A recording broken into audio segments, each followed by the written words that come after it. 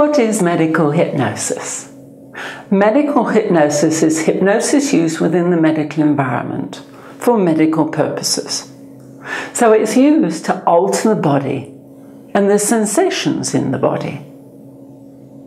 It's used by nurses to help them administer injections or change dressings or suture wounds.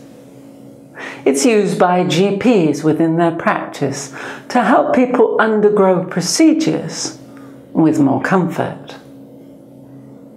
It's also used by oncologists to help raise the white blood cell count in cases where people may have some form of cancer, or in some cases to lower the white blood cell count.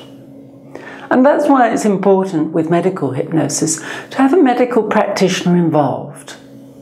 It doesn't matter whether a medical practitioner is allopathically trained or whether they're a naturopath or whether they're a Chinese medicine practitioner, as long as they have a basic scientific medical background. Hypnosis is used by psychiatrists, but it's generally used hypnotherapeutically in a psychotherapeutic perspective, rather than changing the physical self.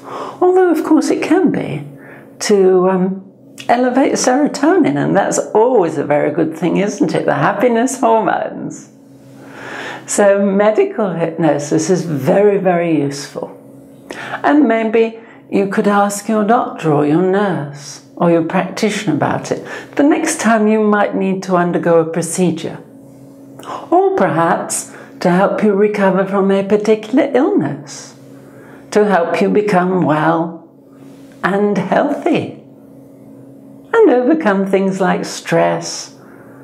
Oh yes, it's very good for helping you overcome stress. Wow. Try medical hypnosis. Ask your practitioner if they know anything about it. Get a referral to someone who's qualified. Bye-bye for now.